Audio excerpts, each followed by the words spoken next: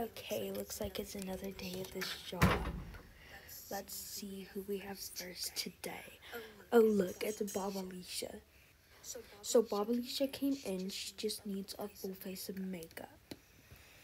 We will be restocking the shop very soon, and we will get Bob Alicia a wig. So Bob Alicia wants to look like she just barely got anything done. So let's go.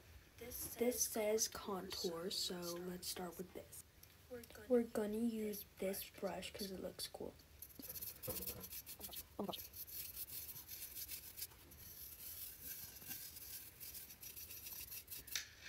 Okay, now Bob Alicia looks a little bit more like a human. Looking good. According to my calculations, blush is next, so let's get that done.